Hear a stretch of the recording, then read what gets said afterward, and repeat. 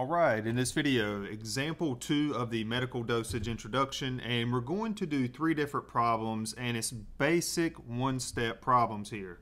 Many of you are going to know when to multiply and when to divide. However, to get used to doing dimensional analysis, you need to actually do dimensional analysis, and doing these basic one-step problems will get you more familiar with this process. Again, I do understand these can be solved very quickly without doing dimensional analysis, but we want to practice. And we do this because when we approach more complex problems later on in the future, the dimensional analysis will be more familiar and we can tackle those problems. Question A, let's convert 15 minutes to the correct number of seconds. Some of you may know the answer is going to be 15 times 60 because we have 15 minutes, 60 seconds per minute, 15 times 60 and whatever that is. I think it's 900.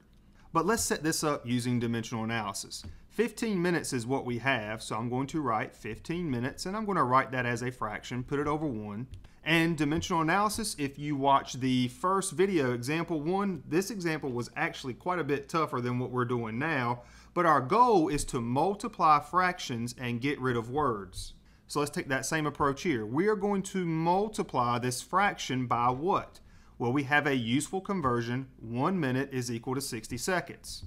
So we want to put our minutes at the bottom, and notice we have 1 minute, so I'm going to write 1 minute. At the top, we're going to put the 60 seconds. So we have 60 seconds right here. Why do we do this? Again, this is allowing us to get rid of the words, and the only word we have left is seconds, which is exactly what we want here. So to finish this problem off, to multiply fractions, we take top times top, 15 times 60, that is going to be 900. Bottom times bottom, we have 1, and 900 over 1, that's just going to be 900 seconds. Therefore, 15 minutes is equal to 900 seconds. Let's look at the second example. 78 inches is equal to how many feet? Some of you may know now, to divide by 12. Do not multiply by 12. But I see this time and time again where people do the wrong thing. That's where dimensional analysis can really help you. Check this out. We have 78 inches, so let's put 78 inches over 1. Let's use our helpful conversion here. 1 foot is equal to 12 inches. We want inches at the bottom in this second fraction since we have it at the top. And notice we do have 12 inches, so let's put 12 inches. That's the same thing as 1 foot using this conversion over here. Inches cancel out. The only word we have left is feet, which is what we want. And now let's multiply the two fractions. 78 times 1, that is 78. 1 times 12, that is 12. And if we take 78 and divide it by 12, you can use a calculator for this. You can do some long division.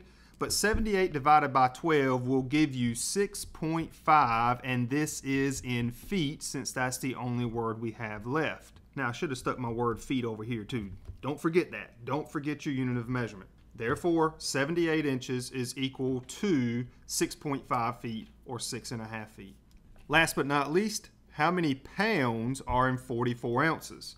So we are given 44 ounces. The abbreviation there is OZ.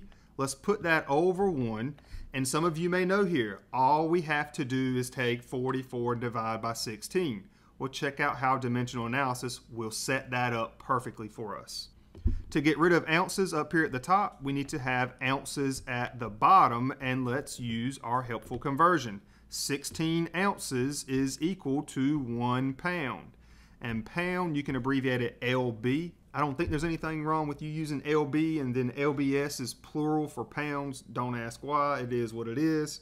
But now we can get rid of the word ounces. The only word we have left is pound. Perfect. How many pounds? Well, we're getting ready to find out.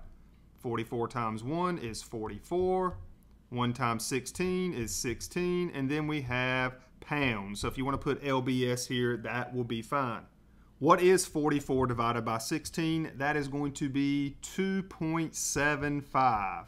Therefore, 2.75 pounds are the number of pounds we have in 44 ounces. Now, if you're interested, if you have to do these tests without a calculator, let's look at the 78 divided by 12, and let's see how to get 6.5. 78 divided by 12, some things we can do here is We can simplify this fraction, or we can go straight to long division.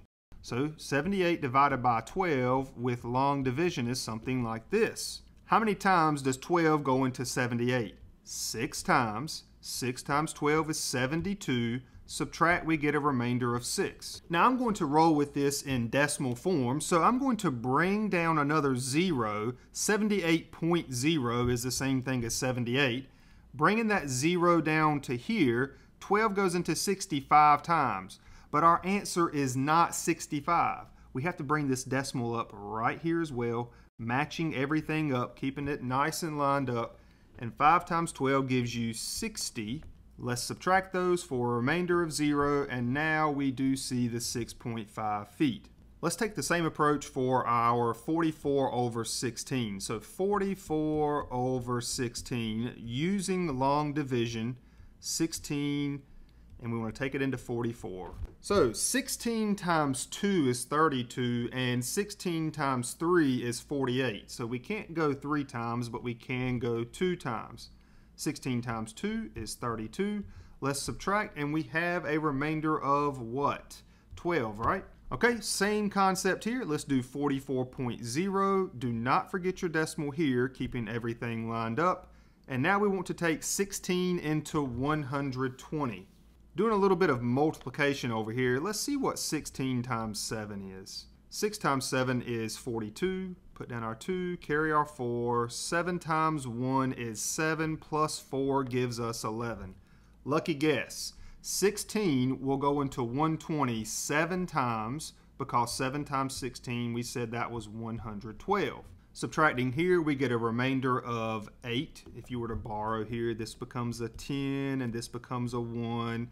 So 10 minus 2 gives us the 8. Let's bring down one more 0 and hope and pray that we get a remainder of 0 eventually. Well, lucky for us, we do here. 16 goes into 80 5 times. 5 times 16 is 80, so we have a remainder of 0. Sometimes you can do this for the rest of your life and you'll never get a remainder of 0, but we do have one now, and as you can see here, that matches that problem perfectly. And there you have it. Example 2, yes, it's 3 different examples. I'm going to take approaches here of maybe using the calculator some and maybe refreshing your memory without a calculator, just in case you have to tackle this test without the use of a calculator in your med dosage course. And that's it for this video. I hope it helped.